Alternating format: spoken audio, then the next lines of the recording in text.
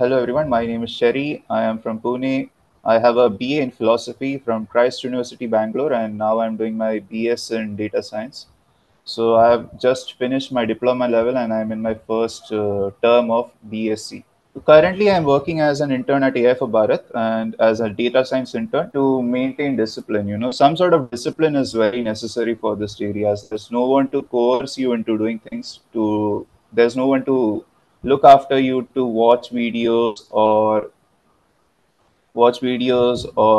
check assignments and all these things. All of this is personal responsibility, and I would say it has its merits and demerits. Merits, of course, being you develop a lot of self-control, discipline, motivation, how to motivate yourself, and all those things. And yeah, so demerits being, of course, there's no one to force you to do things. So yeah, so it has its merit. For me, what worked best was consistency, to consistently keep up with things, however hard it is.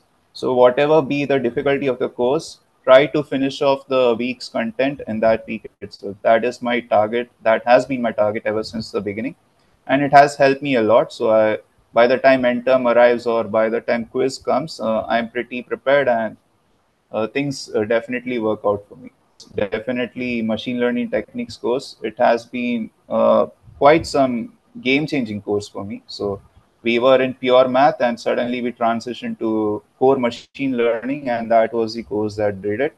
And Professor Arun has done a marvelous job in doing that transition. So definitely MLT has been my favorite course, and yeah, Professor, I think Professor Mitesh is currently my favorites because I work with him and all.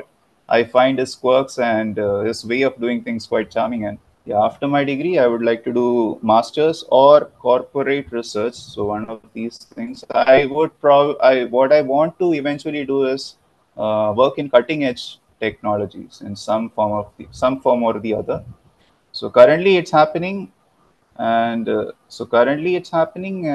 I'm pretty happy with it. I would like to stay in that regard itself.